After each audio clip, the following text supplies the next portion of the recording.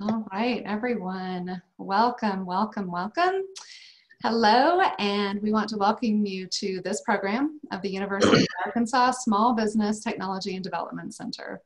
We are so pleased to be able to bring you these educational programs to help support small businesses in the region and the state. Please be advised that we will be recording this webinar for ASBTDC education purposes. I will introduce our presenter, JT Sampson, momentarily. But first, I'd like to introduce us and tell you a little bit about ASBTDC. I'm Amy Robinson, and I'm here with my co-host, Chris Case. The ASB TDC is a one-stop shop for startups and existing small businesses. We are affiliated with the statewide ASB TDC, as well as a national network of more than 1,000 small business centers. Locally, we offer free one-on-one consulting and programs like this one, covering the relevant topics for business owners. And if you're not already a client, we encourage you to visit us at sbtdc.uark.edu. In the chat, you'll notice some basic 101 instructions for webinar via Zoom. Today, we are bringing you everything you need to know about Google My Business. This is webinar format, but JT loves an interactive session. He will be asking you questions and pause periodically for your questions, as well as asking for your engagement via chat. Chris and I will be monitoring as well, and so you will be unmuted, but please participate via Q&A or chat, and we will be monitoring and facilitating those questions as we go along. You can also, via the Q&A, upvote a question. If someone else has already asked your question and you really want that one answered, please be sure to click thumbs up and upvote that question. Now, we are happy to introduce our workshop presenter, JT Sampson, an independent digital marketing consultant who focuses on online presence and reputation management in Northwest Arkansas. He enjoys problem solving and responding to challenges, which translates very well into knowing how to leverage the internet and social media to improve the online presence for small business. Welcome to you, JT. Take it away. Hey, good afternoon, everybody. Thanks for joining us. It's great to see a few dozen attendees here. If you see the chat box, I would just be curious as to where everybody's from. If you wouldn't mind taking a moment to type that in. Myself, I'm right here in beautiful Fayetteville, Arkansas, and excited to talk to everybody here. Looks like we've got some other areas of Arkansas, so Florida, very exciting. So I appreciate that. And so as we get started here, I was also curious as to what industries we have represented. There's somebody from Hot Springs. I love Hot Springs, great vacation spot. But yeah, what I'd love to do is kind of, know your industries a little bit more, and that way I can try to weave that into my presentation. Music store, love that. I'm a drummer, so if this was in my room, you'd probably see my set. Yeah, hearing aid repair. All right, that's a good one. I used to be a hearing aid specialist. Very interesting. Okay, so a lot of looks like a lot of people that perhaps sell online, services, retail. Very good. We'll go ahead and get started here. Basically, with what we want to talk about today is Google, right? We live in a Google world. It's just no denying that. And so basically, I wanted to just walk through how you can use Google to help your business and just some things I've learned over the years. A little bit more about me is I've worked with RevLocal for over 6 years, and it's really a lot of fun working with local businesses and kind of getting to know, owners and what they are offering and their mission. And like Amy mentioned, gathering challenges and see how we can help the best. And so one of the things that's been, really helpful is just kind of knowing how to use Google the right way and also what other sites matter, for your industry. But for Google, how often do we Google something instead of just type in a website URL? I remember back when I was a teenager, the internet was a lot more simple. it was just websites. Now you have all these search engines, these apps, these directories, databases. It's a little, not little, it's very complex, a little overwhelming. And so, it's what I tell people is it's just as important to have a solid Google presence as your website. Because again, a lot of people will Google your company to get directions, to call, check hours, or even just go look at the menu if you're a restaurant. If you're a retail store, obviously your hours, without even going to your website. So it's very important. Key statistic there on my screen. I think we all use it. I would be curious if anybody prefers Bing or Yelp or Yahoo or Siri instead of Google, but most people, statistics show 80% of people use Google regularly. But yeah, if we have anybody that uses Bing or Yelp or Siri or Yahoo instead, I would just be curious on that.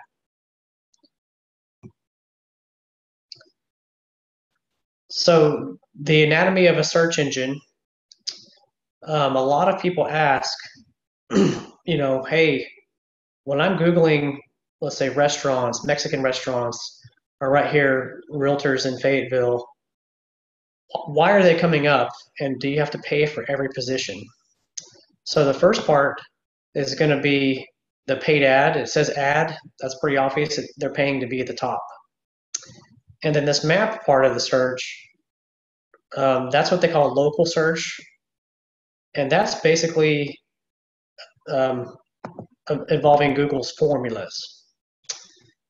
So it says right here, the most relevant, prominent businesses appear there. You don't necessarily pay to be ranked in this map part, but you have to work Google's algorithms correctly to do so. Sort of like a recipe, if you're making a stew or a math formula or something like that. And then below here, you have the organic results, which is more search engine optimization, kind of working on your websites. And I see this with a lot of industries. For example, looking at realtors, you're also going to pull up major companies. Realtor.com, Zillow. So your website has to compete against Zillow or Realtor.com, Trulia. Hardware stores, if you're looking at hardware stores, you'll see some local companies here, and you'll definitely get some Home Depot, Lowe's accounts. So it can be tough for a small business to compete there, but it is a lot more feasible to compete in the local search results and the paid ads. So I'm going to stop real quick. Do we have any questions so far about the anatomy of the search or anything I've covered already? We don't have anything in the Q&A right now, JT. Everyone, you are more than welcome to, as some of those things are coming up, to put them in the Q&A. You're also welcome to use the chat. Yeah, feel free to chime in and we'll definitely try to address the questions for you. So one thing I'd point out too is, any kind of retail store selling products or goods, it's vital to come up on that maps. Google, Bing, Yelp, Siri, you want to get on as many of those as you can and rank there. If you have a website where you sell items, the paid ads are great for that because you can set them up anywhere in the state, anywhere in the country. So how do you get the Google business listing and begin a presence? So this is the site you go to and to register your business. And typically you'll do that with a Gmail account. I do encounter a lot of businesses that they don't know their password or how to get into it. And so there are ways to go about that. But typically Google, when you try to log in, if you forget your password or any credentials, they're going to send you a postcard. Sometimes email your Gmail, but it's just to protect you. You don't want any stranger off the street being able to do that and get your Google information. So you'll need to get a code mostly through postcard, especially the first time, and then re-verify that. If you're doing, if you have an existing account, you can do that through email. But anyway, if you Google your company, you'll see if you have a listing and if you have other listings too, like yellowpages.com, Yelp account, etc. You want to lay the foundation. So everything mentioned here, address, service area means, if you work out of your house and you don't want people visiting your house, which I don't blame you, but you can draw it. Google will draw a circle or radius around your city or your area in general to hide your address, but you can still show up in search results. I do see a lot of businesses neglect their hours. This is very important because I do see negative reviews come in for people that complain like, hey, I showed up at 7 o'clock, their hour said they're open, nobody's here. So you want to adjust those on holidays, anything like that, keep on top of them. Okay, phone number, website, and category would be sort of like your industry, but there's more to it. So if you're looking at a boutique, or let's use that music store example. So you're obviously what I just said, but even more so, categories could be like music lessons, instrument repair, instrument store, and so forth. You want to grab as many appropriate categories as you can. And then description is kind of a good opportunity to put a blurb, a couple sentences about your business. You want to have any keywords there, like this Mexican restaurant has been in Hot Springs since 1955, something like that. Okay, so photos and video, hugely important. Anybody that I work with, I try to gather their photos in the store or any from social media, and you want to upload your photos as many as you can and as often as you can to Google and also Bing and Yelp. What's very interesting is you're able to track the number of views that these photos obtain. So always do that when you have something new and exciting. Keep something fresh on your profile. You get more views, you get more hits, and you sort of get more exposure with Google rankings. So far, do we have any questions on creating a listing, verifying the information, anything like that? We do have a request to go back one slide about what the website was for listing. There you go, the google.business/business, google.com/business. Thank you very much. We do have some questions compiling about algorithm and cost and ratings, but I think you're going to address that here in just a little bit. You bet. So yeah, algorithms and reviews are going to be covered in just a little bit. Cost, this is completely free for you to set up and manage. Just takes some time. All right, so coming along here, this is kind of when you set up everything, this is what you would see. The postcard that's supposed to arrive to verify what you inputted. And these come in, they're very thin, very skinny. They look like junk mail, so don't toss them. But typically, you're going to get this code and follow the steps, input it, and you're live on Google. Pretty exciting. All right, so once you're going, a lot of business owners I meet with are all about tracking results, right? There's so many ways to advertise, promote yourself, stuff like that, and you want to track what's happening. So the beautiful thing and also sort of the scary thing about the internet is almost everything you do is tracked. So you can track how often you're seen, and this basically will give you an idea of what you can navigate and look at. Views is typically a very high number because it counts every time people look your business up or they're searching for what you do if you're found. And even if they're on the map, if they're looking at Google Maps, kind of looking at your block, that counts as a view. So that can be extremely high. You know, obviously, you know, you're not expecting 5,000 plus customers, so that's kind of the reason why. Searches is broken down between like an actual list of a search result or people looking up your business on the maps. Anyway, there's also some tools you can use here, like create a post, add a picture. You can do that all from here.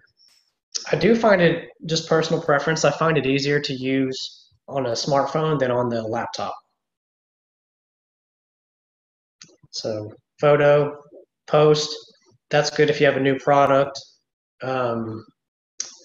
You have like some kind of community sponsorship activity you're doing. And then if you want to spend some money on ads, that can be done there. So on the posts, just more ideas about that. They'll typically stay live for 7 days and sometimes longer, but that'll give you some ideas on what you can use. And people will see this. They're at the bottom of your Google profile. Updates, events, coupons, etc. You want to create the next step, right? So if you have a coupon or an event happening, CTA stands for call to action, and you can send them to your website, an online ordering system, and click to call button, learn more, etc. So pretty useful stuff. Okay, so your panel, you're going to want to really populate this the best that you can. So the categories, there are some categories that, Google has a handful of those. You can't really make up your own category, but there will be several that you can enlist under your name. What cities you cover, link to your website, of course, and then I mentioned earlier the description. One thing to watch out for is if you go back and change your address or move, or if you take off a lot of information, it will prompt you to re-verify, which means you're going to get another postcard or email with that code. So be on the lookout for that. Do we have any questions so far? Or we're kind of getting in the Google business page going? Well, JT, there's a couple questions here that I want to make sure that are answered. The first one, profile, and I'm not sure you might have already touched on this, but do they use their personal email or do they develop a business email that they put on their profile? So you can use either to create your Google account. Me personally, I would recommend business email. Okay. Okay, here's another question. What algorithm of Google do we or should we be knowing in order to come to the local search? So that is a very interesting question. There's several algorithms, and they all kind of consist of 10, 15, maybe 20% of Google's algorithms. So there's not one or two solid things that make it for you. I would say on that one, if I'll have my contact info at the end of the presentation. That's one where I'd be happy to look at it for you. But I have some tools that you can use to look at your business in depth, run some tests, and kind of see if you're meeting the algorithms well, or if there's anything that's sort of hurting your algorithms. So yeah, I can look at that kind of case by case. Okay, and we've got a question on rating that I'm sure you're going to get to, so we'll go ahead and let you take over. All right, I'll keep marching on. Okay. We're almost there. I know ratings is a good topic, so we're almost there. When you're looking at your analytics, something I think is very helpful is this circle right here. Almost said pie chart. But what's interesting is you'll be able to track who searches for you by name. So that's direct. If they look up Acambaro Mexican restaurant. Discovery is they search for Mexican restaurant or tacos, etc. So the category. And one thing is actually pros and cons to both. But most businesses, you want to see more discovery than direct. All right. Now, if you're a business that depends a lot on referrals, like an engineer, a home builder, something like that, then it's good to know how many direct searches you're getting, because that's people who are told about you. How strong is your word of mouth, really? This is how many people are looking up your company. If you have a company truck, like, that's wrapped very nicely, then you probably will get more direct searches as well, people looking you up on your rolling billboard, if you will. So that's something I encourage everybody to really look at. The keywords, what keywords find you the most, heavily important, because you can use that information and kind of weave it into your other marketing. Are you coming up on the search or more on the maps? And then, what are the next steps? What steps are they taking? So are they going to your website? Are they getting directions to your office? Are they calling? Typically like a retail store, you're going to lean heavily on really all three, but directions is so important to know how many new customers you're getting, because you if you have to get directions somewhere, you likely haven't been there, at least ever or in a long time. And then service industries, you're looking at more calls, roofers, plumbers, etc. Zip codes, that's another thing too, is you see what zip codes are finding you the most and where you're more popular in. That might be good to do some type of Facebook or Google ads in those zip codes, or direct mail, etc. And of course, phone calls and photos, like I mentioned. I played soccer growing up, so I've always been a competitive person. And if you want to see how you stack up with your competition, there's also a way to check that out here, where it'll pull that data for you. So pretty interesting. All right, I think we might have some people ready to talk about reviews. Well, I'm going to pause you just one moment, JT. We do want to know if you're able to go a little bit more into analytics, connecting to a Google Business and a Google Analytics for more information, very specifically. If you can expand on that a little bit. Okay, can you state that again, please? Can you connect a Google Business and a Google Analytics for more information? Not sure I understand the question fully. What if we just expanded a little bit more into the analytics that you're doing here, into specifics, and again, if you posted this question about the analytics and connecting Google Business and Google Analytics for more information, if you want to expand on that, we can either come back to it, or just put it in the chat or in our questions or Q&A. So I would say for right now, JT, go ahead and go into reviews and we'll come back to it. Okay, cool. If I think I know what you're asking, then there is a way to kind of separate website analytics versus Google My Business versus Google Ads versus Facebook. There are some dashboards that do that, but let me know if that helps as well. And we can also cover that at the very end. We'll have kind of a more extensive Q&A at the end. All right, so reviews. In the chat box, I'd love to know, who has recently made a purchase and made their decision based on reviews. Either you picked somebody because of their reviews, or you decided not to do business with a company because of the poor quality of the reviews or lack of reviews. I have a feeling everybody's done that recently, if not a few times this month. So it's very important to get lots of reviews and genuine reviews, real customers, of course. And part of Google's algorithms is they do look at the number of reviews you have, but also the frequency and how recent they are. So if you had a lot of reviews a year ago and you haven't gotten any since, Google sort of thinks you're asleep and you sort of dropped on the list a little bit. But the best thing is, get a review or two every week, a positive review, and that's really going to start helping you climb the ladder on the search result as well.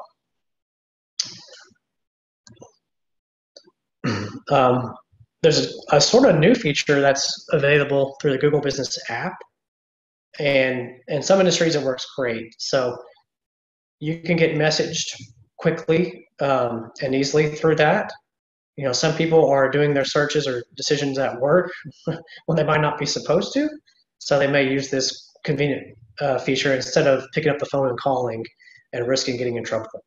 A lot of people, myself included, we work hard and we make some decisions or do a little bit of research in the evening. So your business will be closed, of course, 8 or 9 p.m., but this is a good way to find out something or kind of move the needle, if you will, on a certain process.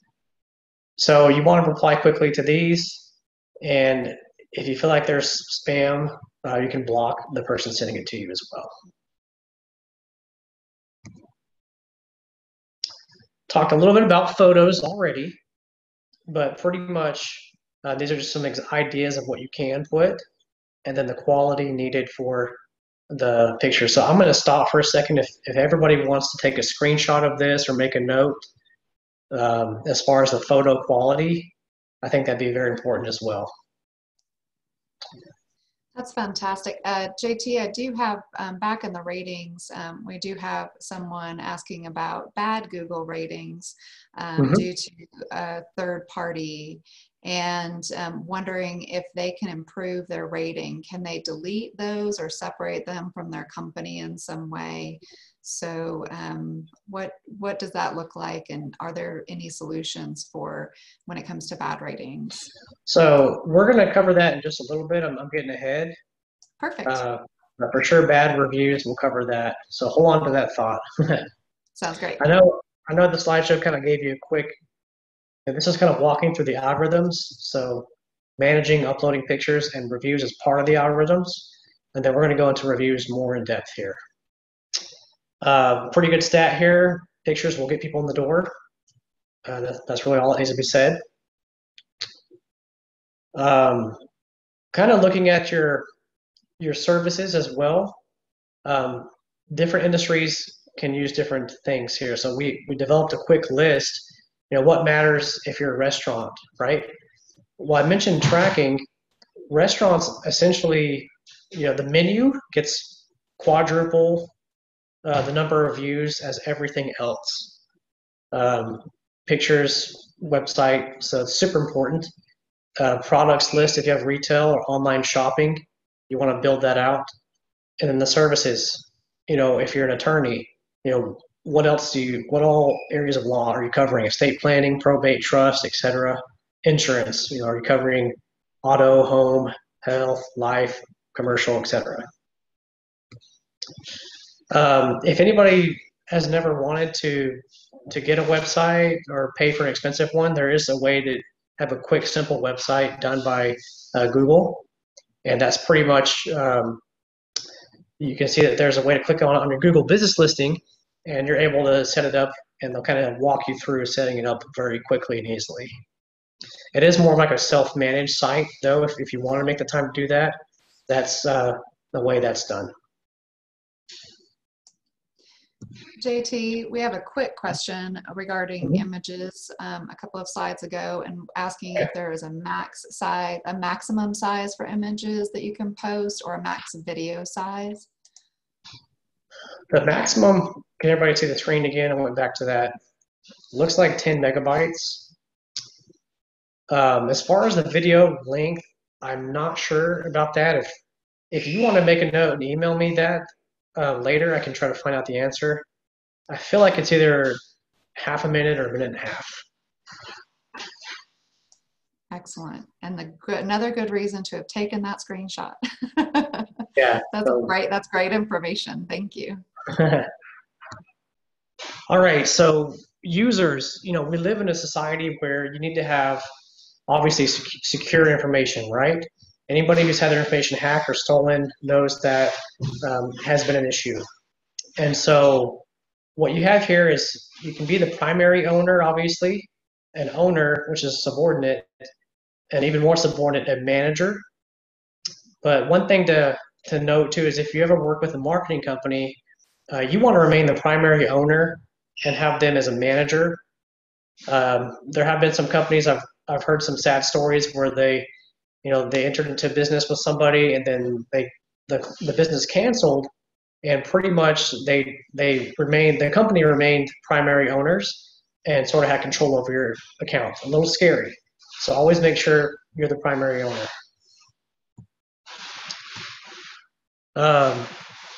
And I apologize for the background noise here. I have my kitchen's being repainted, so they're finishing up that there.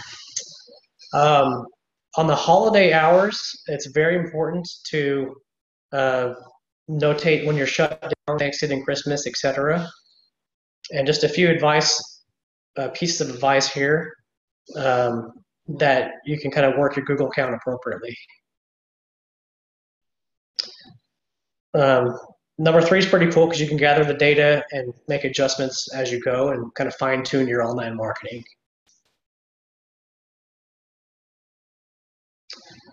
Sometimes there's a Q&A section, and this is open to the public. And so you want to check this every so often to make sure one of your customers hasn't given one of your potential customers an incorrect answer. You can remove some of those as well. And yeah, it's very important to respond to reviews. So we're going to look at that. I know everybody's waiting to see that, so I'll keep on marching here. One note, though, is if a review is profane, racist, anything like that, if you know it's a competitor, the owner of a competing company, those can be flagged and removed. And that goes kind of right into an important stat here that, people, 1/3 of people do look at their responses to reviews. So I have seen some owners get upset and really get emotional on their response. And I just encourage business owners, okay, you need to take the high road when you respond, but keep in mind, you're not just responding to this person, but you're responding to future potential prospects that are considering your company over the next few years. So how do you want to be represented or seen by them?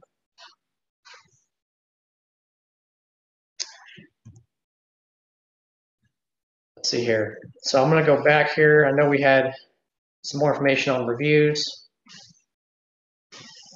Okay, so we'll go ahead and take a look at the reviews then. Who had some questions there on that?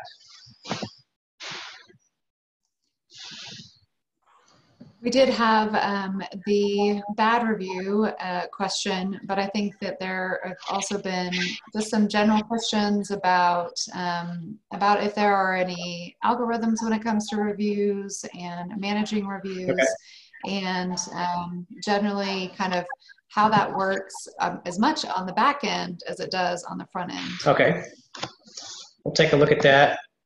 So as far as the reviews and the algorithms, like I mentioned before, gathering reviews consistently is going to help with your Google algorithms.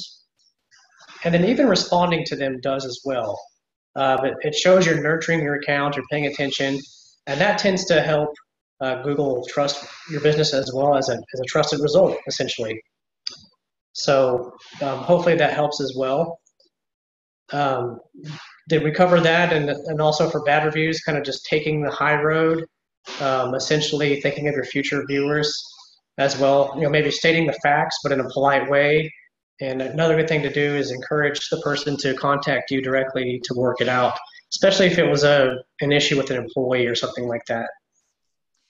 The question was very much related to third party, okay, and that the third party had gotten so they had outsourced, looks like they'd outsourced to someone, and there was a third party that got the bad review, but it attached it to their company. Okay. And so they wanted to know if there was any way or the best way to handle that. So let me make sure I understand that, because when you say third party, it opens up a lot of things. So this person received a review on their business, but it was meant for a different company. Is that correct?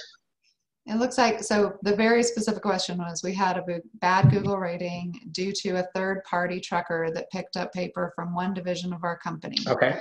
How can we improve our rating? Okay, that makes sense now. So it's someone that's like a contractor that you use to do business, kind of carry out your business, but they're not employed. I think it's good to mention that in your response. Like, hey, we strive to do the best and hire the best truckers we can. We're sorry this happened. We'll definitely address the issue with them and make sure it doesn't continue to happen. Something like that would be our response.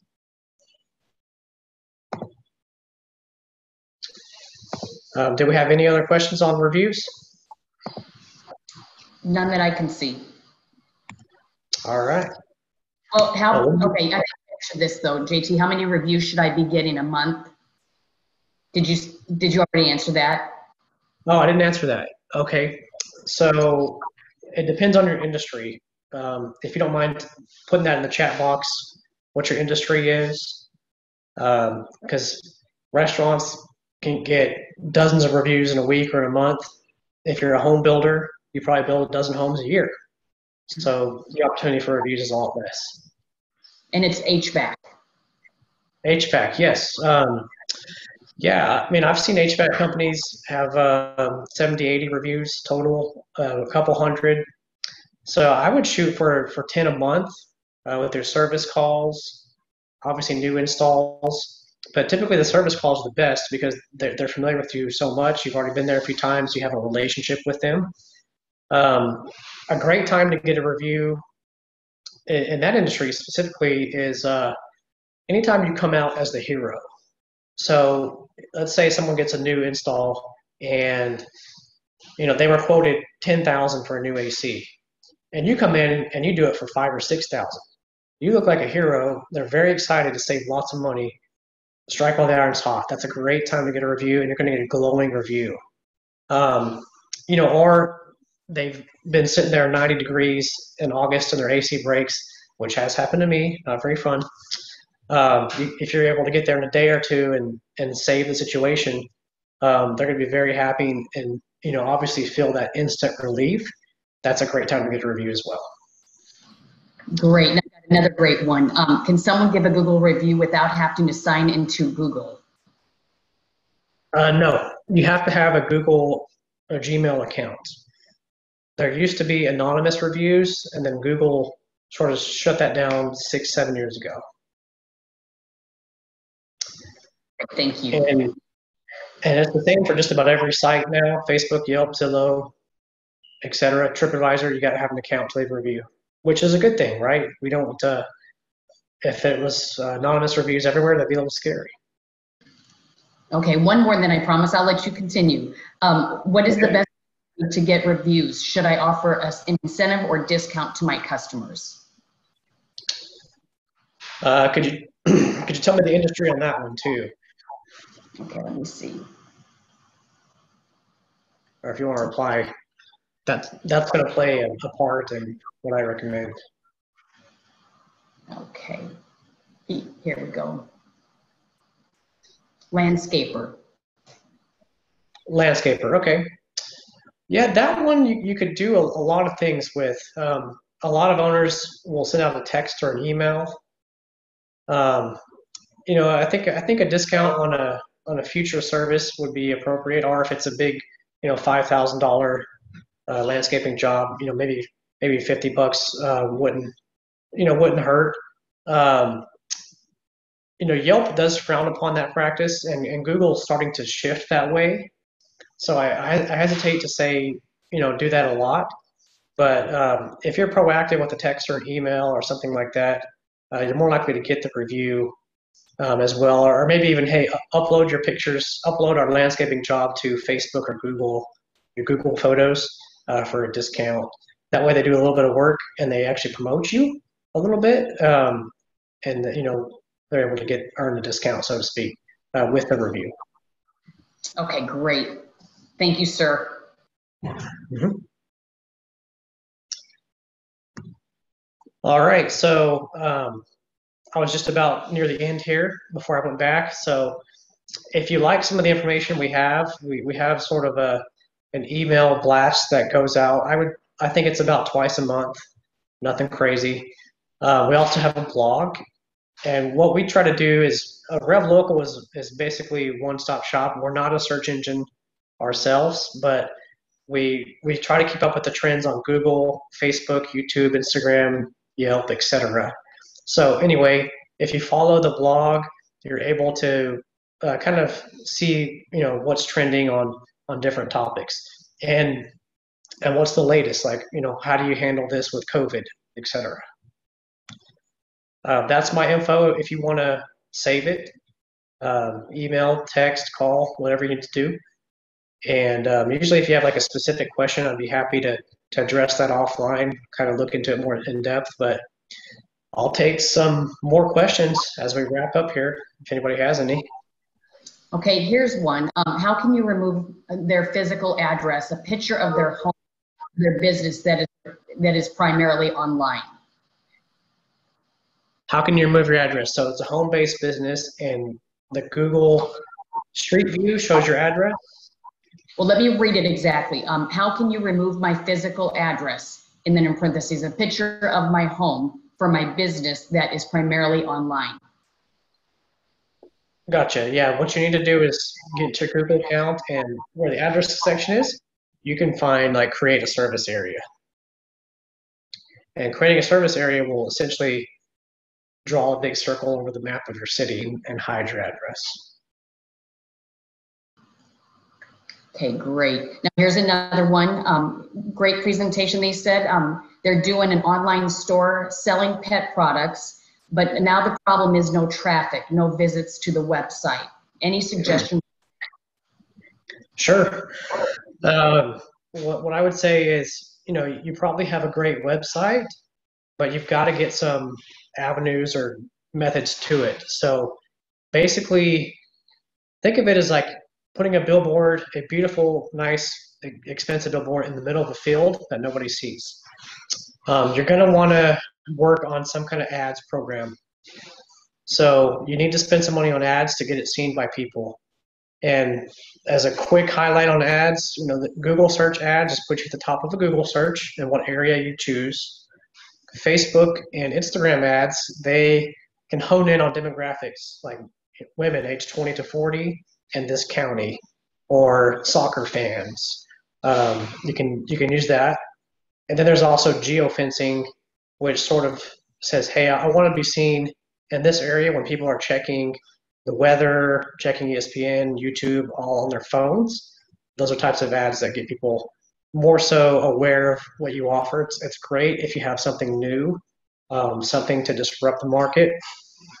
Just people may not think of it, but that's a good way to say, hey, here's what we have. Hopefully you like it. JT, we have a couple of kind of bigger strategy regarding reviews. Someone works in a commercial furniture firm and doesn't get a lot of reviews and wants to know how to get reviews or encourage people to get reviews. Simultaneously, we talked about, there was also the question about incentives and discounts to the customers. So I think that those are kind of combined with a question that you already answered and this new question about how to get reviews. Sure. So commercial furniture, that any kind of commercial review is a little bit harder because business people are very busy. You already get way too many emails and texts. Do you want to stop and give a review? But at the same time, the business owner should know how it feels. They want a review too, most likely. So what I would recommend is talk to that person individually, face to face, make a call on that one, kind of make sure they stop what they're doing and you have their attention and just say, hey, we're trying to build our reviews. You know how important reviews are to your business. Would you mind going here? Then send them the link to Google. And that should have a better response. Right. Are there any other applications or processes that they can combine those together with? Just kind of a customer service process as part of what that sounds like, or adding it to like the end of an email signature or anything like that that you've seen that's kind of on the creative side? Yeah, that's a great question. So I see a lot of that getting added to the email signature. So everything you send out, that's going to get the reviews seen. I have an insurance client that uses that link to help close like commercial deals. So it's very helpful to do that. There's also some tools where you can embed your reviews on your website to kind of double up on getting them seen. Okay, that's a great concept. Yes, I think that one of the things I'm noticing, JT, is I think that you will get a lot of follow-up questions via email. We have a lot of people asking about very specific industries, which you obviously very specifically have experience with, and traffic to websites, and some other tips that people can follow up with you on. So I think that at this point, we'll go ahead and be done for this webinar, but obviously we will be having you back because this is a very popular topic, and we also have you for some other very popular topics. So we just want to thank everyone again for being here. As a registrant and an attendee of this webinar, you will be emailed a copy of this presentation as well as a brief survey that will help us continue to serve you and bring you quality programs. Find a full listing of our workshops at sbtdc.uark.edu, which you can find at the handy dandy QR code in front of you. and sign up for notifications and become a client. We are also posting on social media, so follow us on Facebook, Instagram, and LinkedIn. So please stay in touch, and we will see you next time. Thank you, everyone.